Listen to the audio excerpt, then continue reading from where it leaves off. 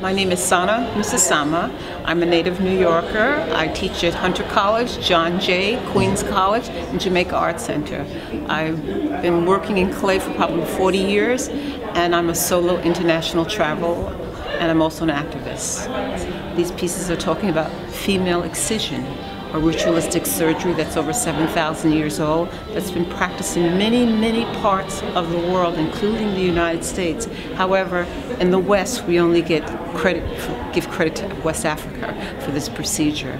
I lived in these countries as a woman in cultures that are gender restricted. I stay with women, I learn from women, I learn how to read the language, write the language, dress like the women, eat like the women, and I witness very early in my travels the lives of women and little girls in indigenous cultures, traditional cultures, was very different from the one I lived in, and I began to look and see.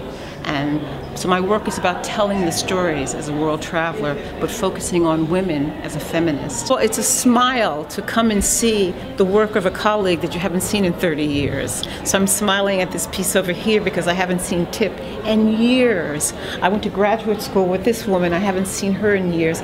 And Terry Frame in the back with the video just had me at her institution last year as a visiting artist, so I just met her. So she's a new artist that I've taken underneath my arm. But no, it's just incredibly beautiful what's here and beautifully installed. So it's a wonderful collection. It's a wonderful collection. So it's nice because I'm at home when I'm with this work. I'm at home with the artists and the lives.